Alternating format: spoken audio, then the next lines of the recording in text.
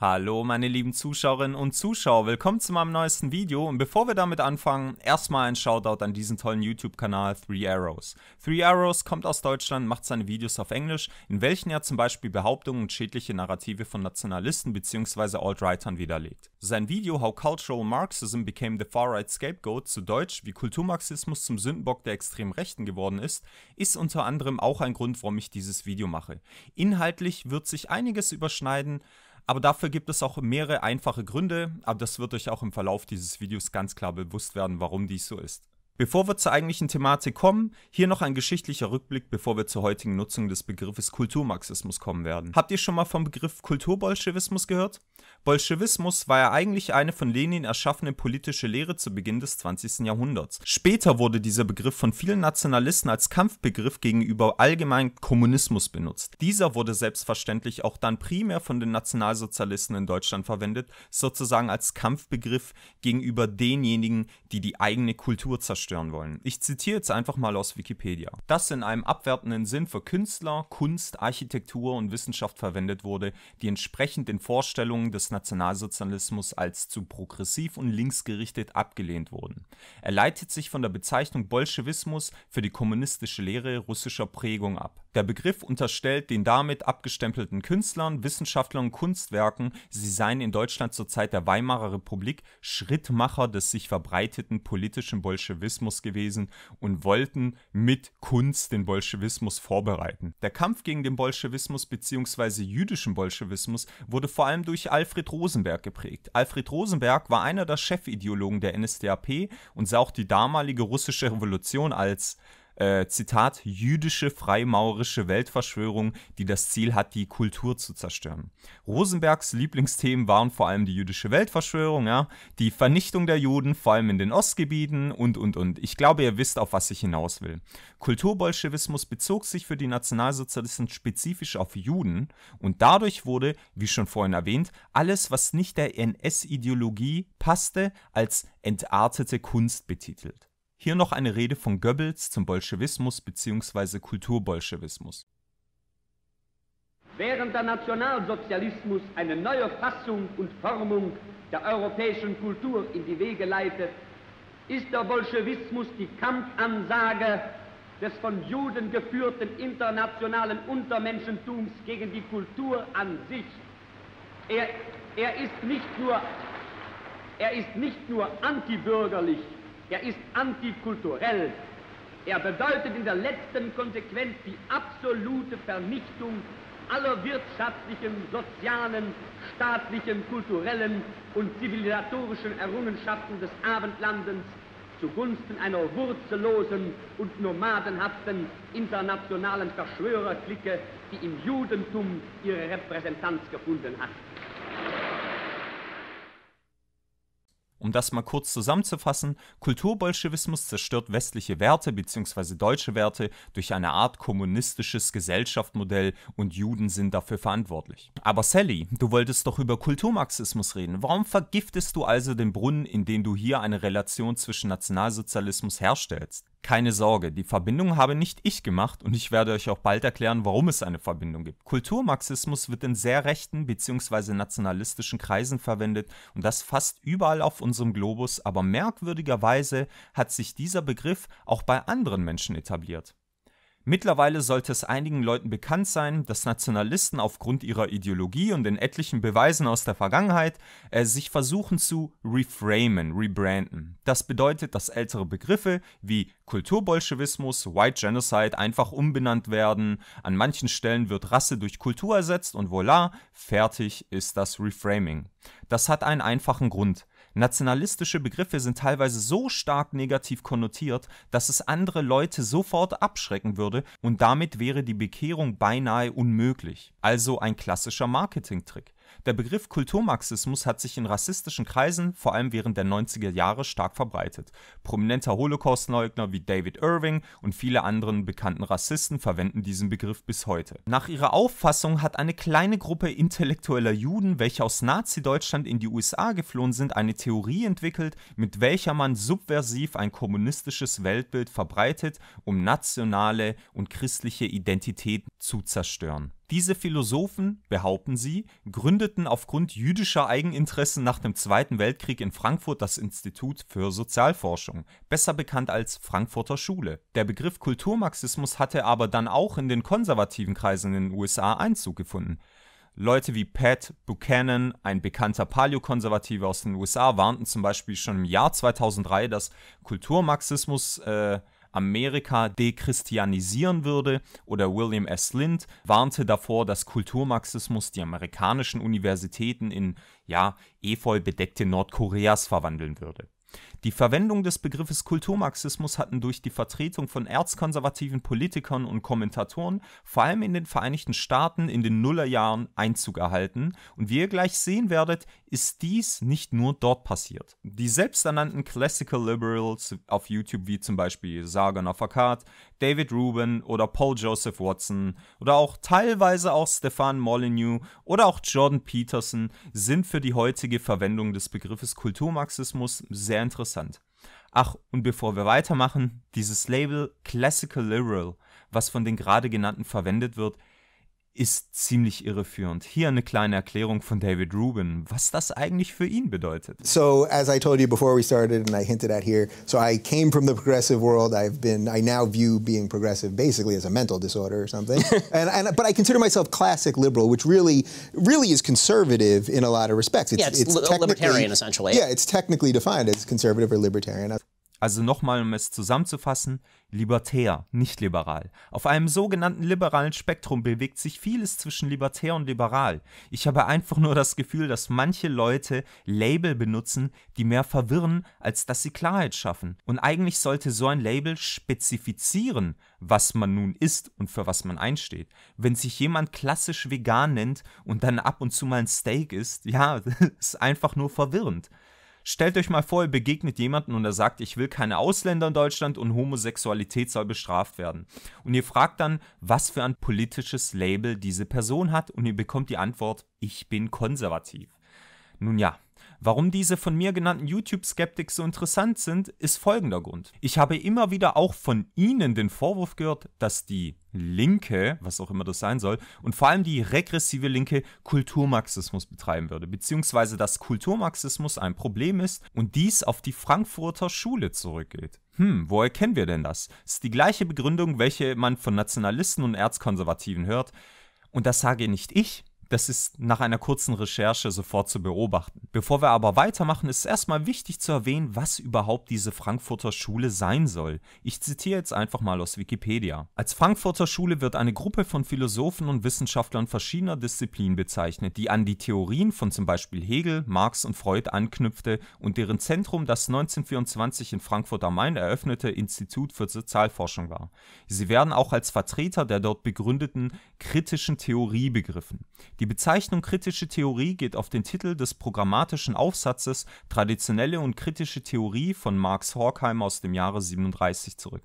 Als Hauptwerk der Schule gilt das von Horkheimer und Theodor Adorno 1944 bis 1947 gemeinsam verfasste Buch Dialektik der Aufklärung, dessen Essay-Charakter sie mit dem zurückhaltenden Untertitel Philosophische Fragmente bezeichneten. Okay, wir haben also ein paar Sozialwissenschaftler, welche in Frankfurt gelehrt und geforscht haben, aber was hat das jetzt mit der heutigen Linken und Kulturmarxismus zu tun? Ich meine, es gibt heutzutage viele Theorien, die wir in der Wissenschaft benutzen, von Wissenschaftlern, die sich auch mit Marx befasst haben. Also warum sticht gerade die Frankfurter Schule heraus? Sargon of Akkad hat zum Beispiel zu dieser Thematik schon einmal ein interessantes Video gemacht, und wie ihr seht, die Frankfurter Schule und die von ihr ausgehende kritische Theorie wird als ein, sag ich mal, enormes Problem für die westliche Kultur angesehen. Sargon und Neo-Progressivism. If you follow politics, particularly if you are left-leaning, you have probably become aware of the emergence of people who will claim to be progressives. These people aren't referring to the American progressive era of the 1890s to the 1920s. They are referring to neo-progressivism, a political movement that isn't new, but has only recently found itself at the forefront of Western politics. This ideology is often conflated with liberalism, especially by people who consider the left to be a monolithic political position, and this has not been discouraged by neo-progressives themselves, as it allows them to use people's positive predisposition to liberalism as a Trojan horse to inject illiberal and neo-progressive ideas into circumstances in which they would otherwise be rejected. I have previously detailed how neo-progressives repeatedly violate liberal principles in the video Illiberal Progressives. This video is the first in a series of videos to explore and examine neo-progressivism in detail. This will be done from a liberal perspective, to ensure a distinction between the two competing political philosophies of the left. I found an excellent and concise definition and history of neo-progressivism on the website for conservative think tank the Heritage Foundation. Beginning in the 1950s, a more radical form of liberalism emerged in the academy that sowed the seeds for the sexual revolution and multiculturalism. Neo-progressivism mobilized the new left of the 1960s, transformed American politics, and continues to dominate the cultural and political conversation today. It combines what neo-progressives call personal politics, the idea that American citizens have a right to all forms of self-expression, and cultural politics, the idea that cultural groups are entitled to special status, together as the twin pillars of a new identity politics. As a result, citizens today have more, not less, freedom from government in the realm of sexual expression, and the American electorate has been fractured into various groups. Shortly after this history, the article gives an excellent synopsis of one of the primary identifiers of neo-progressive thought. The new progressivism divides Americans into categories of race, class, and gender. It renews the spectre of race conflict by rejecting the goal of civil rights, in which individuals achieve equality under the law. Instead, the goal is political, racial solidarity against what is viewed as an inherently racist American system. Postmodernism is the result of critical theory, a description of which can be found in university courses across the Western world. The narrow sense of critical theory was coined by a group of German philosophers and social theorists known as the Frankfurt School. This began with Horkheimer and Adorno and stretched to Marcuse and Habermas. They distinguished critical from traditional theory, saying that a theory is critical to the extent that it seeks human emancipation, to liberate human beings from the circumstances that enslave them. In a broader sense, critical theories aim to explain all the circumstances that enslave humans. This group of thinkers is still active today. The circumstances that enslave humans is the totality, which is modern society.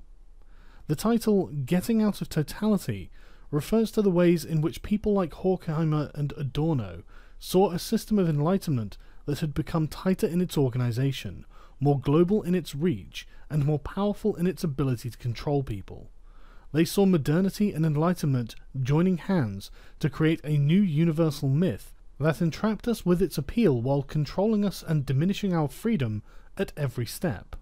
Although Foucault thought differently about enlightenment, he also saw a growth in the global accumulation of power from which it was increasingly difficult to escape. The theme of these thinkers is that, ironically, attempts at liberation end up being steps towards oppression. Postmodernism is adopted by neo-progressivism for a number of reasons. The first and foremost is that neo-progressivism seeks to outright reverse and destroy that which can be broadly categorized as traditionalism, and this can be most effectively done by employing postmodernist ideas.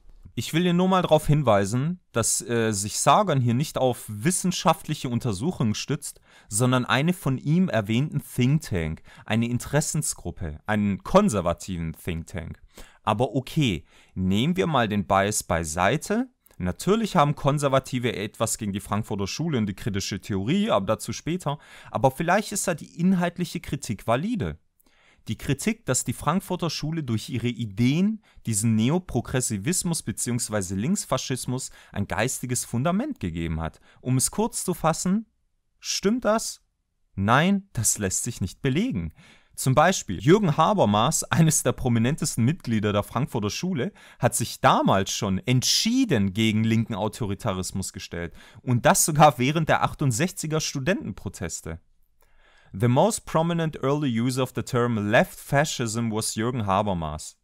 a sociologist and philosopher influenced by the neo-Marxist Frankfurt School. He used the term in the 1960s to distance the Frankfurt School from the violence and authoritarianism of left-wing terrorists. Die Frankfurter Schule hat sich auch damals entschieden gegen diese Political Correctness Kultur gestellt. Ja, damals waren es vor allem linke Leute, die ein Problem damit hatten. Und nicht nur das, viele in der Frankfurter Schule hassten Political Correctness. Aber nun ja, die Begründung also, dass die regressive Linke bzw. dieser Neoprogressivismus irgendwie seinen Ursprung in der Frankfurter Schule hatte, steht konträr zu den Aussagen der Frankfurter Schule selbst. Also was kann man hier zusammenfassend sagen? Dieser Think Tank, welchen Sargon für seine Argumentation benutzt, stützt sich nicht auf vorhandene belegbare Fakten, sondern sind vielmehr ein Versuch einer konservativen Interessensgruppe, irgendjemandem die Schuld zu geben. Außerdem ist das so ein typischer Strom, an welchen Traditionalisten und Rechtsextreme über die kritische Theorie andauernd machen. Ja, um es mal kurz zu fassen. Die kritische Theorie ist nicht dafür da, alles, was wir wissen, zu zerstückeln und zu zerbröseln, einfach nur aus dem Grund, weil wir das wollen, alles kaputt machen wollen. Nein, wir sollten uns die Frage stellen, warum bestimmte Strukturen so sind, wie sie sind. Warum berichten die Medien so? Warum gibt es zum Beispiel Voreingenommenheit in bestimmten Bereichen unserer Gesellschaft? Warum ist in bestimmten kulturellen Sachverhalten das so und so gemacht? Und Sachverhalte zu hinterfragen bedeutet nicht, dass wir alles zerstören wollen. Wir wollen hinterfragen, um es besser zu machen und uns nicht in einem dogmatischen Konformitätsgedanken zu befinden. Aber genau das ist das, was Traditionalisten, Erzkonservative, Nationalisten, Rechtsextreme stört, weil sie davon leben, dass die Gesellschaft in diesem Konformitätsgedanken bleibt. Und das kritisiert die Frankfurter Schule. In einem anderen Video von Paul Joseph Watson mit dem Titel The Truth About Popular Culture, oh Gott, ich kann diese Videotitel nicht leiden. Die Wahrheit über XYZ, als ob sowas zum selbstständigen Denken anregen soll. Also, das Video mit dem Titel The Truth About Popular Culture beinhaltet folgende Quintessenz von PJW. Er kritisiert die moderne Popkultur und sagt, dass alles so unglaublich seicht ist und angeglichen, vulgär und keine wirkliche Kunst mehr ist. Dieselben elektronischen Beats, alles wird recycelt und es ist für ihn einfach keine richtige Kunst mehr. Popular culture is more vulgar, vapid, self-absorbed, hedonistic and dehumanizing than at any other time in living memory. Culture is supposed to be uplifting. It's supposed to infuse our lives with intrigue, lust for knowledge, and appreciation of beauty. Instead, for the past 2 decades, pop culture has only served as a sewer pipe of projectile diarrhea aimed directly at our gawping mouths. By its very definition, popular culture has always been mass-produced for mass consumption. But over the last 20 years, as I'm sure you've noticed, pop culture has become significantly more vacuous and obscene. It's a rancid assault on the senses. Why is popular culture so contrived, plastic, empty, meaningless, grotesque, and incredibly retarded? Das ist eine Kritik, die man sich auf jeden Fall anhören kann und die auch meiner Meinung nach diskussionswürdig ist. Aber hier kommt das Wichtigste bei der ganzen Sache. Wen gibt denn PJW für diese Entwicklung unserer Kultur und Gesellschaft die Schuld? Because from the 20th century onwards, post-modernist, moral relativist, critical theory espousing, cultural, Marxist, nihilists began to seize control of society. Postmodernism seeks to erase the distinction between high culture and popular culture. They want to turn everything on its head. In simple terms, postmodernists have sought to reshape society in their image. Die Nihilisten, Kulturmarxisten sind also daran schuld und hier zeigt er, ja, ein Bild, ein einziges, das Gebäude der Frankfurter Schule. Für PJW und auch anderen politischen Kommentatoren auf YouTube ist also klar, die Frankfurter Schule ist der Ursprung, der Keim dieser intellektuellen Einstellung, die versucht, westliche Kultur zu zerstören. Aber jetzt reicht es erstmal mit den YouTube-Videos. Wie ihr seht, gibt es viele Anschuldigungen gegenüber der Frankfurter Schule. Jetzt wäre es, glaube ich mal, wichtig, sich der Literatur zu widmen, der Frankfurter Schule. In dem eigentlichen Hauptwerk der Frankfurter Schule, Dialektik der Aufklärung, hat Theodor Adorno, einer der Hauptvertreter der Frankfurter Schule und der von ihr entwickelten kritischen Theorie, genau darüber einen Text verfasst, und dieser heißt Kulturindustrie. Also Theodor Adorno hat genau einen Text über Kultur geschrieben. Das Ganze nochmal zusammenzufassen, nach PJW, Sargon und irgendwie auch Jordan Peterson, weil er auch immer wieder Postmodernismus, die Frankfurter Schule, Kulturmarxismus etc. miteinander vermischt, ist diese Art des Denkens überaus problematisch oder noch schlimmer, sie schädigt bzw. zerstört unsere Kultur. Dann schauen wir uns doch den Text von Adorno an, wo er spezifisch und in Länge über Kultur redet und was seine Meinung dazu ist. Wenn die Frankfurter Schule der Grund allen Übels ist, dann finden wir doch sicher Beweise im Abschnitt Kulturindustrie. Also einfach mal lesen, was dort geschrieben steht, dann müsste doch alles unter Dach und Fach sein. Kultur heute schlägt alles mit Ähnlichkeit. Film, Radio, Magazine machen ein System aus. Jede Sparte ist einstimmig in sich und alle zusammen. Die ästhetischen Manifestationen noch der politischen Gegensätze verkünden gleichermaßen das Lob des stählernden Rhythmus. Die dekorativen Verwaltungs- und Ausstellungsstätten der Industrie sind in den autoritären und den anderen Ländern kaum verschieden.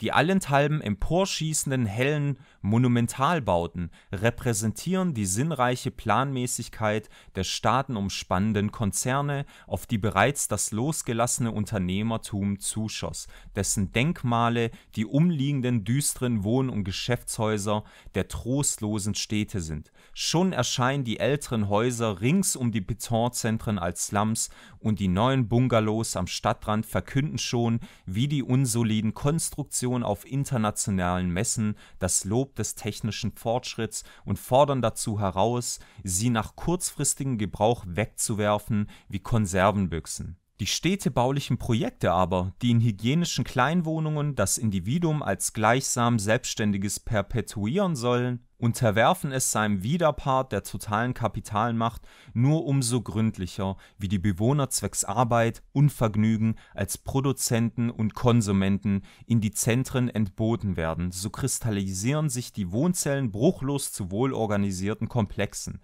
Die augenfällige Einheit von Makrokosmos und Mikrokosmos demonstriert den Menschen das Modell ihrer Kultur, die falsche Identität von Allgemeinem und Besonderem.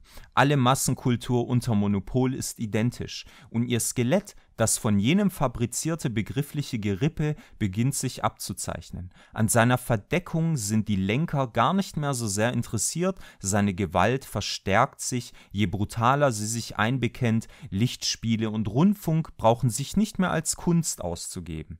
Die Wahrheit, dass sie nichts sind als Geschäft, verwenden sie als Ideologie, die den Schund legitimieren soll, den sie vorsätzlich herstellen. Sie nennen sich selbst Industrien und die publizierten Einkommensziffern ihrer Generaldirektoren schlagen den Zweifel an der gesellschaftlichen Notwendigkeit der Fertigprodukte nieder.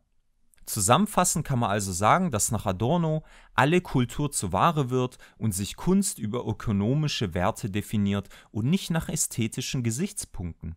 Er kritisiert also, dass der Kapitalismus unsere Kultur beschädigt und vereinheitlicht. Und jetzt kommt meine Frage. Wie kommt Paul Joseph Watson darauf, der sich in diesem Video über die Vereinheitlichung der Kultur beschwert, dass die Frankfurter Schule dafür verantwortlich ist, obwohl wir im zentralen Werk der Frankfurter Schule genau die gleiche Kritik finden? PJW kritisiert Kultur, gibt der Frankfurter Schule die Schuld, aber diese kritisieren genau das Gleiche, nur mit dem kleinen, aber feinen Unterschied, dass nach Adorno der Kapitalismus Schuld daran hat, dass die Kultur kaputt gemacht und vereinheitlicht wird. Ihr könnt euch ja schon denken, warum das so ist, und deswegen kommen wir kurz auf Three Arrows Video zurück. How Cultural Marxism Became the Far-Right Scapegoat. Dieses Wort ist wichtig, ein Sündenbock, und das dürfte euch nicht überraschen. Es passiert leider immer und immer wieder, dass sich irgendwelche Leute, welche politisch aktiv sind oder darüber reden, einen Sündenbock suchen müssen. Eine Wurzel allen Übels, die bekämpft werden muss. Leider ist dieser Sündenbock so effektiv, obgleich ein einfacher Blick in die Literatur, welche als Sündenbock dargestellt wird, eigentlich genau das Gegenteil aufzeigt. Was wird wohl der eigentliche Grund sein, warum zum Beispiel Popkultur immer seichter wird? Weil sich zum Beispiel Provokation gut verkauft, Sex sells, damit man mehr Aufmerksamkeit generiert und damit mehr verkauft? Beziehungsweise man damit auch mehr Klicks macht, ja, wenn man andere Leute beleidigt. Oder weil ein paar Männer in Frankfurt im 20. Jahrhundert Theorien entwickelt haben, welche subversiv unsere Kultur zerstören, obwohl sie eigentlich genau das Gegenteil gesagt und geschrieben haben. Und jetzt könnt ihr hoffentlich nachvollziehen, warum es so viele Parallelen zwischen meinem Video und das von Three Arrows gibt. Man liest die Primärliteratur vor, welche die Aussagen solcher Leute einfach widerlegt. Der Sündenbock ist eigentlich sehr leicht zu durchschauen. Aber so wie mit allem Internet versucht man trotzdem mit den absurdesten Semantikspielen doch noch irgendwie Kulturmarxismus die Schuld zu geben.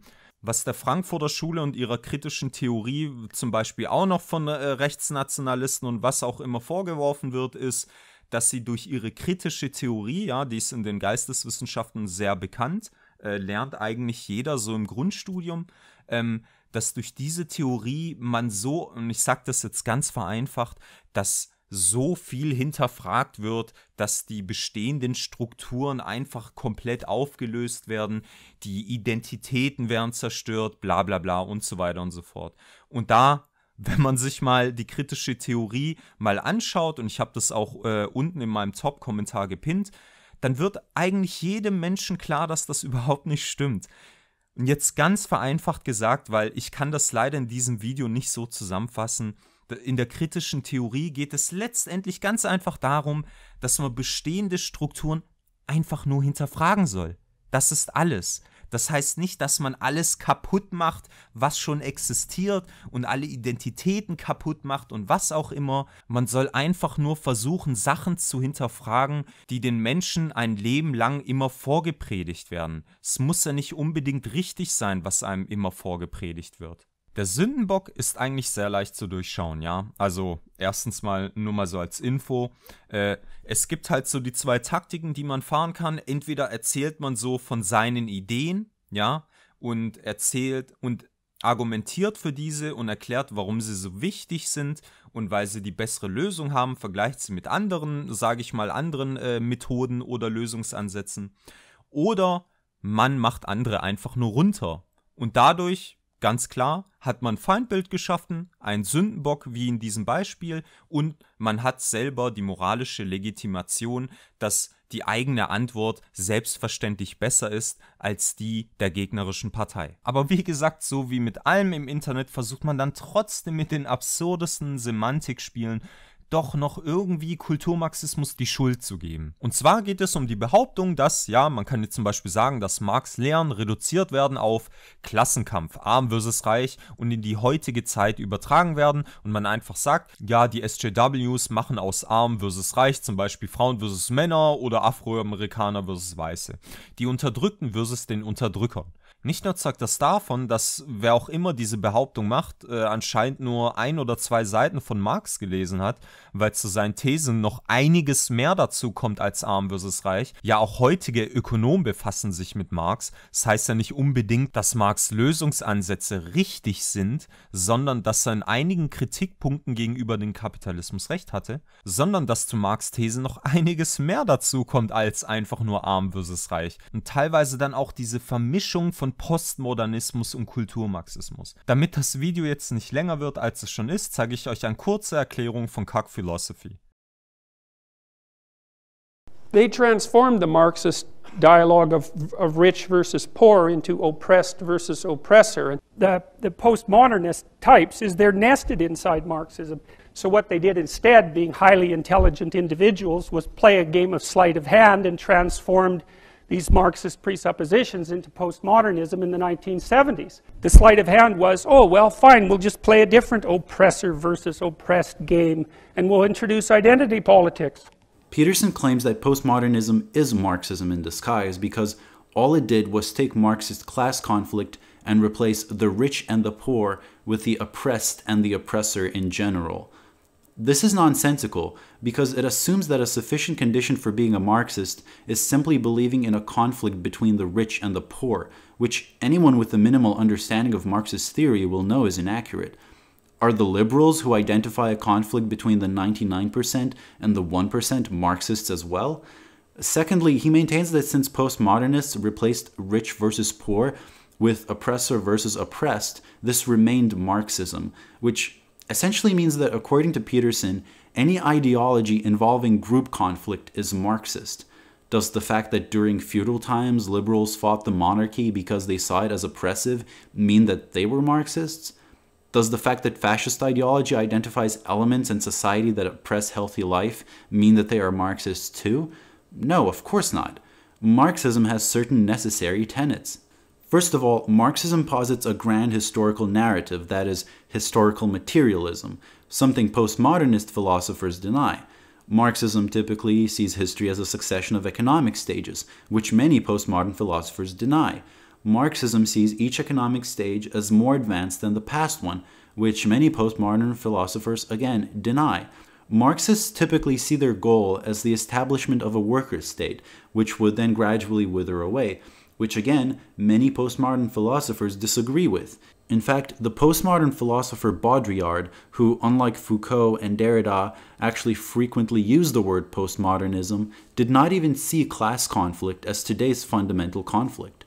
Marxism emerged from Hegel, that is, modern philosophy, and uses the dialectical method, which posits that history moves forward as contradiction leads to negation. For example, capitalism exists as a contradiction between the proletariat and the bourgeoisie. This contradiction increases in intensity to the point where the system is negated, and the negation leads to a new economic stage. Philosophers like Foucault and Deleuze, instead of seeing negation as the agent of change, favored affirmation. They believe that the dialectic method simply creates a new normative standard that excludes the different, seeing it as contradictory. What they wanted is a theory that affirmed not contradiction but difference, not negation but affirmation. I could go on about fundamental differences between postmodern philosophers and Marxist philosophers, but here's the point. Peterson, by claiming that Marxism is disguised under postmodernism just because of its oppressor versus oppressed dynamic, necessarily loses all precision and theoretical rigor. To use Marxism in such a loose way to the point where it becomes indistinguishable from many other ideologies is to make the term meaningless. There is a reason why many postmodernists made explicit criticisms of Marxism. Also das Problem heutzutage, diesen bekannten Internet-Pseudo-Intellektuellen, ist es meiner Meinung nach, dass sie bestimmte Begriffe, die gerade so in den Geisteswissenschaften eigentlich genauere Definition haben, dass mit denen einfach gemacht wird, was sie eigentlich gerade wollen. Ja? Postmodernismus ist Kommunismus, Kommunismus ist Sozialismus und irgendwie Nihilismus und dann sind wir in der Frankfurter Schule und Theorie. Und wie gesagt, der Postmodernismus, gerade von Jordan Peterson, wird ganz oft kritisiert. Aber wisst ihr eigentlich noch, wer einer der bekanntesten Kritiker des Postmodernismus war? Wenn nicht sogar einer der bekanntesten? Jürgen Habermas, einer der wichtigsten Köpfe und nach Adornos und Horkheimers Tod Repräsentant der Frankfurter Schule. Wie gesagt, das zentrale Problem dieser Leute ist, dass sie Konzepte und Wörter so schwammig und unpräzise verwenden, dass am Ende eigentlich nur eines übrig bleibt. Politische Schlagwörter, die einfach nur dazu verwendet werden, Leute um sich zu scharren, einen Sündenbock zu suchen, um seine eigenen politischen Ziele erreichen zu können. Jetzt will ich euch noch ein letztes Zitat vorlesen. Wir sind ja in der Neuzeit gelandet, also wir sind vom Zweiten Weltkrieg, waren wir irgendwann mal in der Nachkriegszeit und bei den Studentenprotesten der 68er und irgendwie bei YouTube gelandet.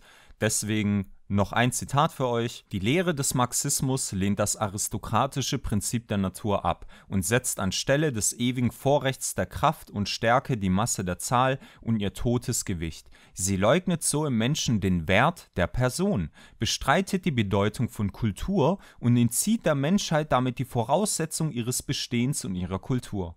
Sie würde als Grundlage des Universums zum Ende jeder gedanklich für Menschen fasslichen Ordnung führen. Und so wie in diesem größten erkennbaren Organismus nur Chaos das Ergebnis der Anwendung eines solchen Gesetzes sein könnte, so auf der Erde für die Bewohner dieses Sternes nur ihr eigener Untergang. Nun, von wem ist dieses Zitat? Vom YouTuber Stephen Molyneux. Der hat ein Buch geschrieben, dessen Untertitel lautet Das letzte Gefecht der westlichen Zivilisation.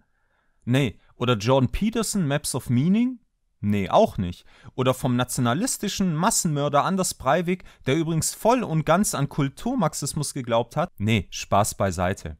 Das Zitat ist von Adolf Hitler aus Mein Kampf. Und die einzigen Wörter, die ich rausgenommen hatte, damit sie beinahe ununterscheidbar von diesen ganzen YouTube-Skeptics und was auch immer waren jüdisch, Rasse und Volkstum. Es ist nichts anderes als rote Angst, damals mit der McCarthy-Ära, über das ich ja letztes Mal ein Video gemacht habe, genauso wie heute. Kulturmarxismus wird durch eine einfache Frage widerlegt. Wo sind die Beweise? Wo sind die Aussagen in der Primärliteratur?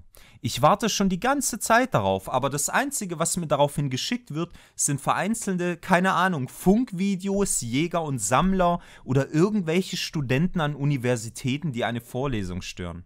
Als ob das was Neues wäre, dass junge Studierende so überzeugt von ihrer politischen Meinung sind, dass sie dann wirklich dumme Sachen anstellen. Aber auch hier, die Denker der Frankfurter Schule haben Dinge wie Political Correctness und Autoritarismus nicht ausstehen können. Adorno ist es damals zum Beispiel passiert, dass studierende Feministinnen sich ausgezogen haben und ihn in der Vorlesung geküsst haben, um sozusagen patriarchale Strukturen zu kritisieren. Daraufhin hat halt Adorno die Polizei gerufen. Aber darüber redet halt anscheinend keiner, weil es ja ihre Aussagen widerlegen würde. Zusammengefasst kann man sagen, genauso wie der sogenannte Schuldkult ist Kulturmarxismus einfach nur ein Meme, an das die Leute glauben, weil sie es so oft wiederholen, bis sie selbst daran glauben, aber dafür keinen einzigen Beweis haben. It's nothing but Red Scare hysteria, then and now. And here's where we come full circle. The cultural Bolshevism conspiracy theory of the Nazis is inseparable to the cultural Marxism meme of today. These parallels are not incidental. Do you think that in any of Sargon's videos he shows the link between what he calls cultural Marxists and even a sentence by anyone of the Frankfurt School? Neither does Stefan Molyneux, Paul Joseph Watson or Aidan Paladin. They require you to accept it as a given that this is what's happening without demonstrating how this actually happens or making any specific references to the teachings of the Frankfurt School. They don't do it because there is none. And the only way you can subscribe to this is thinking, you know, the Nazis and Anders Breivik may have been mass-murdering psychopaths whose ideas completely ran against what Western values are, but that cultural Marxism thing, they had that figured out. Except it's not the Jews, of course, it's the globalists. Now, do I think people like Sargon or Stefan are raging anti-Semites who read Mein Kampf every day before going to bed? No, they simply bank on outrage and alarmism. According to Stefan, my country should have collapsed 5 or 6 times by now with the video "There will be no economic recovery," having aged especially well. But I'm sure the caliphate will be declared any second now. On top of that, every one of these guys seems to believe it to a varying degree. Most of the people who talk about it on YouTube seem to have bought fully into it. Well, Ahmed Skeptic, for instance, mentioned that he thinks it's real to a certain degree in a live stream. With Paul Joseph Watson, I have no idea what he actually believes, since he's obviously just a con man. Cultural Marxism is nothing but a conspiracy theory rooted in anti-Semitism and propagated by people who fail to understand certain changes in culture they dislike. Und jetzt noch einmal abschließend. Selbstverständlich, Leute, haben wir ein Problem teilweise mit Political Correctness und SJWs und was auch immer. Das heißt aber nicht, dass wir uns reaktionär verhalten sollten, genauso wie es diese Leute machen, die überall Nazis sehen, die überall Rassismus sehen, die überall das Patriarchat sehen. Das heißt jetzt nicht, dass wir an den Kulturmarxismus glauben oder sowas. Wir dürfen nicht reaktionär handeln, wir sollten versuchen, so rational und vernünftig uns die Beweise anzugucken und versuchen, fälschlichen Narrativen nicht auf den Leim zu gehen. Nur so kommen wir zu besseren Lösungen. Also dann, Leute, vielen Dank fürs Zuschauen. Wenn ihr mich unterstützen wollt, Links sind unten in der Beschreibung zu meinem Patreon-Link mit monatlichen Perks oder auch mein Amazon Affiliate-Link. Einfach drüber einkaufen, ihr habt keine Mehrkosten, könnt mich unterstützen oder über PayPal Me. Bis zum nächsten Mal, euer Sally.